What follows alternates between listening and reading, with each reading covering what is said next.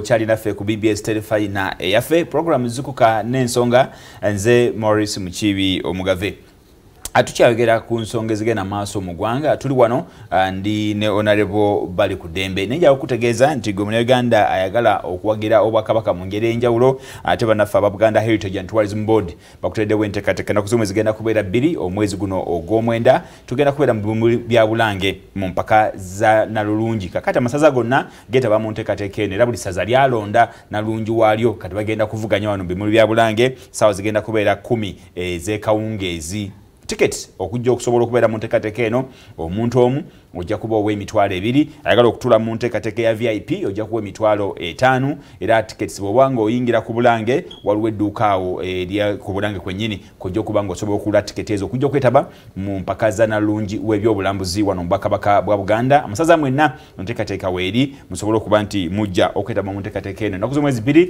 awo mu bya Bulange omwezi gwa mwenda mwaka guno gwennyini ogwa 2022 era nkujjukiza naku z'omwezi 23 omwezi guno omwezi ogw'omwenda tugenda kubeera mu kabisika ndagala concert ku Hotel Africana David Lutalo yamumanyi bulungi amu ku basajja akyasinza okuba emiziki wano mu Uganda telefine yaffe mweri era ne CBS omukola enteekateeka kakati osobola okugula emmeeza ku million 2 osobola okukwata emitwalo 5 n'ogula tiketi ya VIP osobola okukwata emitwalo 3 era n'ogula tiketi yo ya ordinary ate mu nteekateeka yemu banaffe aba CBS baina enteekateeka ya kalisoliso dina ebeerayo buli mwaka okuyamba eddwaliro lya Nkozi banaffe abagwa ku accident okubeera Masaka batwalawo ebiseera ebisinga obungi kakati kusonda ensimbi kugenda kubeera ennaku z'omwezi 23 mu kalisoliso dina wali ku Kanaroga Resort Hotel Busaabala mitwalo 3 gwe omuntu omu ate abagala emmeeza ey'abantu 10 nayo ya million 3 tubeereyo kusobola okulaba nti tuyamba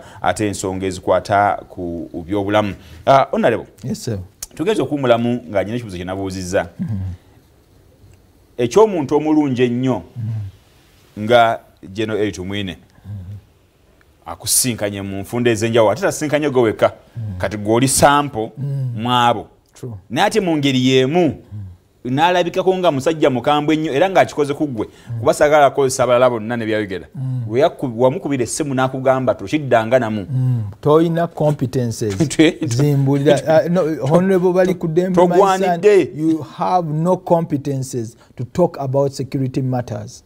Security matters and leave matters to the generals to be handled by the generals. Omuntu akubiddwa amasasi atidwa waliyo okulonda ate ekyo ne kifuuka ekifaananyi kya face ye kuba yali minister ekifaananyi ekyo kyendabye ku mikutu egy'enjawulo kyekyambadde olugoye lwe olw'emyaka egisembyeyo olugoye mu buntu buli woyambala olugoye manya olugoye lwoyambadde olwaleero ne gye bujja olugoye olwo olwaleero lwolaba oluleeta akaseko mu nnaku ku bantu oluleeta abantu n'okwerabira ebirungi biva ku myaka 2 n'ekitundu ekyo emyaka 2 genero bwe naviira nga nfulumiramu ebusega ku bypass namugamba nti genero njagala nkubuulire ebikolwa ebyeyoleka mu Arua ku owekitiibwa Honorable Robert Kyagulanyi nga tanaba nakufuuka president wa bikolwa si birungi tetuyinza kubanga tuli bannamateeka nga tugenda okulaba Honorable Kyagulanyi ne tubanga tukugirwa ebi byetumanye ebiriyo nti akubiddwa tali mu mbeera nnungi ekyo gwe ng'omuntu gwemmanyi asoosa Katonda mu bintu byonna wandibadde okimanyi bukuukubira nti omuntu ono yeetaaga okulabibwako abafamire ye yeetaaga okulabibwako abaana be balooya be n'ebintu ebyekuusa ku ekyo n'aŋŋamba nti please I can even come and arrest you nemugamba nti I'm on Northern Bypass I'm ready for that arrest omusirikale omanyi I take trouble okutunuulira either side of the coin. Yes. Kati yali musirikale nga atakinga command from the center. Mukama we kyayogedde okuva waggulu kyaba alina okukola. Lwe lugoye lwe yayambala nga afuuse minister of security. Olugoye olwo luteintinze nnyo image ye nette ebirungi bino byonna ebyazaakola. Noza kyakuyiga eri abantu, kyakuyiga eri ffe abakulembeze. Gw'omukulembeze naawe asuubira okukulembera, omukulembeze yenna yoyo akulembera ne mu maka ge.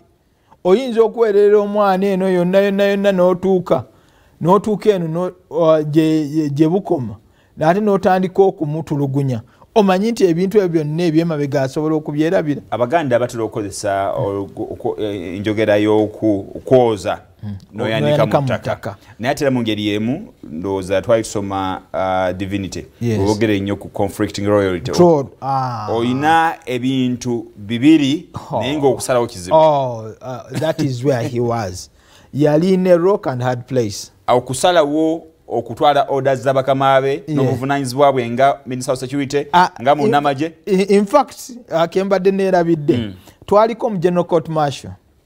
Mu General Court Martial nga yakatandika yomu ku baaliyo yasookera actually yali ssentebe waayo. Bwe tubeera mu General Court Martial nga bakutte Elias Lukwago, bakutte Caleb Alaka, nga balawyer high profile lawyers nga babakutte babatadde mu kaguli. Nga kati be balawyer be bakutte bateekeddwa mu kaguli nga ate balawyer of high standing okusinga ssentebe atudde wali. Kati Honorable Elias Lukwago n'agamba mbadde njagala neewolereze nga ndi mu kaguli kanjogereko ne paralegal. And we all laughed. N'agamba there is nothing like laughing in a court martial.